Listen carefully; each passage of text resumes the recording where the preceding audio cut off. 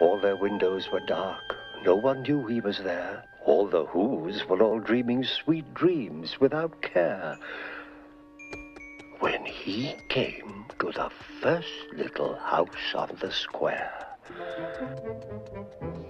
This is stop number 1. The old Grinchy Claus hissed as he climbed to the roof, empty bags in his fist.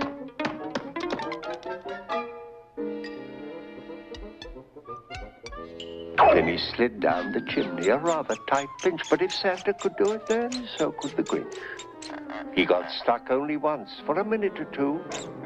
Then he stuck his head out of the fireplace flue where the little Who stockings hung all in a row. These stockings, The Grinch are the first things to go. Then he slithered and slunk with a smile most unpleasant around the whole room, and he took every present. Popguns, pampooners, pantookas and drums, checkerboards, bistlebinks, popcorn and plums. Then he stuffed them in bags. Then the Grinch very nimbly stuffed all the bags one by one up the chimney.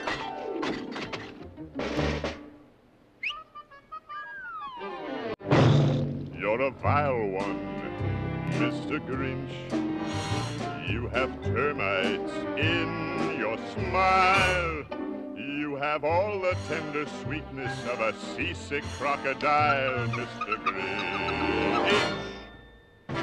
Given the choice between the two of you, I'd take the, seasick crocodile.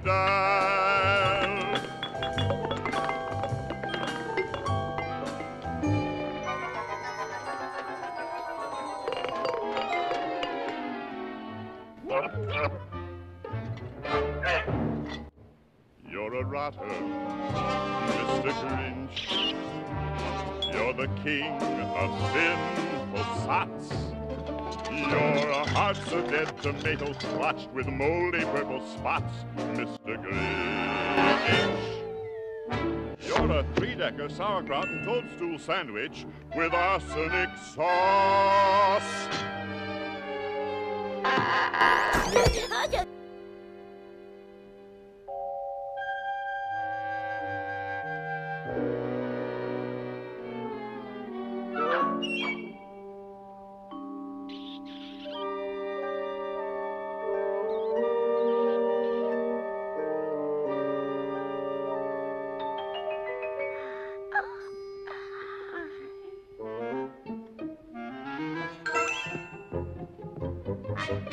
Then he slunk to the icebox. He took the Who's feast. He took the Who pudding. He took the roast beast. He cleaned out the icebox as quick as a flash. Why, that Grinch even took the last can of Who hash. Then he stuffed all the food up the chimney with glee. Now, grinned the Grinch, I will stuff up the tree.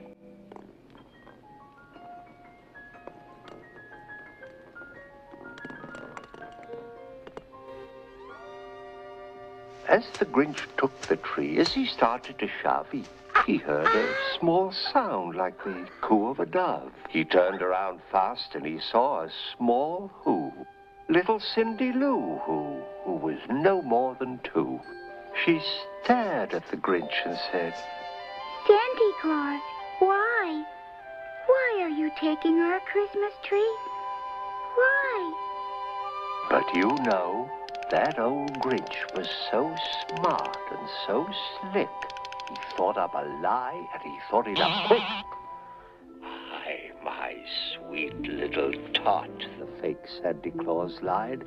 there's a light on this tree that won't light on one side. So I'm taking it home to my workshop, my dear. I'll fix it up there, then I'll bring it back here. And his fib fooled the child. Then he patted her head and he got her a drink and he sent her to bed. And when Cindy Lou Who was in bed with her cup, he crept to the chimney and stuffed the tree up. Then he went up the chimney himself, the old liar, and the last thing he took was the log for their fire. On their walls he left nothing but hooks and some wire. And the one speck of food that he left in the house was a crumb that was even too small for a mouse.